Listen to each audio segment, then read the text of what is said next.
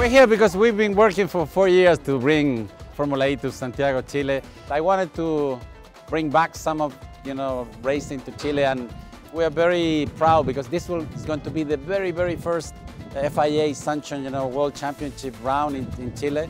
It's an amazing feeling, a Formula car. I drove every type of car, but to me, open wheel is the ultimate, is the pinnacle of motor racing.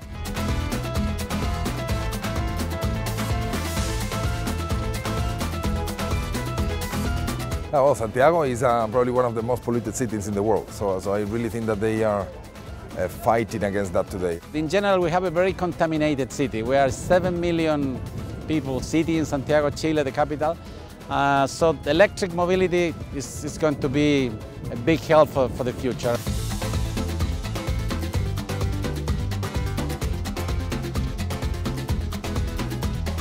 Our main natural resources are copper, and Formula electric cars use a lot of copper, compared with traditional cars. Another natural resource is lithium, so we have the batteries there. Antofagasta Minerals, it couldn't be more appropriate, in a country that breeds copper. Copper is on our DNA, and Antofagasta Minerals, Santiago IPRI is the perfect title sponsor.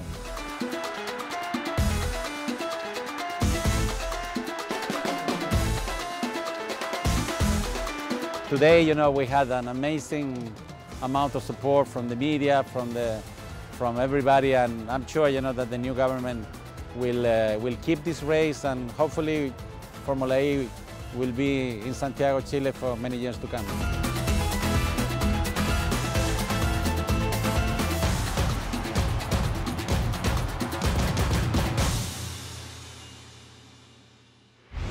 For weekly Formula E videos, click subscribe on the left-hand side.